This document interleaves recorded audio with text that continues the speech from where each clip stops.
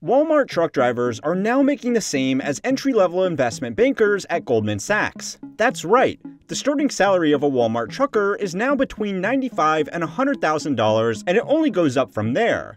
Walmart does not depend on third-party trucking companies and instead hires all of its drivers internally. They also made the decision early on to pay their truckers well above average to encourage staff loyalty and to attract the best truckers in the business to their company. If you have seen these figures and are considering applying for a job, you should know that Walmart is extremely selective with their truckers and that high pay comes with high expectations. Just like their Goldman Sachs counterparts, it's not unusual for them to be putting in a 70-hour work week to get the job done. Trucking is also one of the first industries on the firing line of automation, so your six-figure career is liable to be cut as soon as autonomous trucks become a reality.